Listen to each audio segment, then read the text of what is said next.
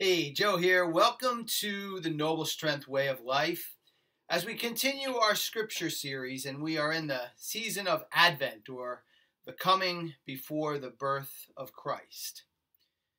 Today we focus on Matthew chapter 24, verse 43.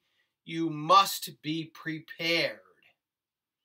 Reminds me of a very great saying, the will to win is not nearly as important as the will to prepare to win.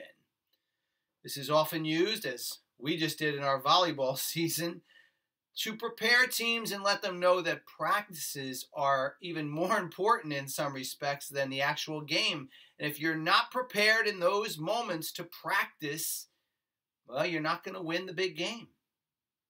The big game of life is won when we are prepared and we do the work in the practice of our lives. That takes diligence and that takes discipline. And that's exactly what the message is today.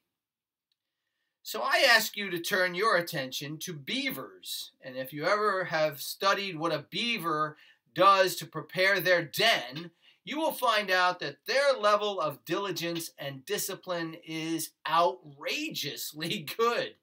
I think maybe a beaver inspired this quote in Matthew. It's certainly possible.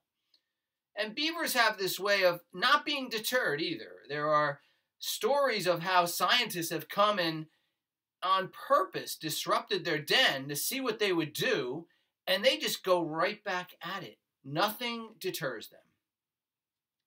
I think that's our message for today, is to look into our lives and see what it is in our den of our life, that really needs us to ratchet up the discipline and diligence in our life to be better prepared.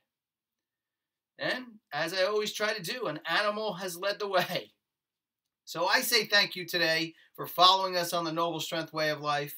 Please give me that thumbs up, subscribe to our YouTube channel, spread the word, and of course, give us your comments and suggestions.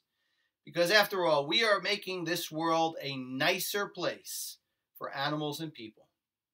Take care. Have a good day.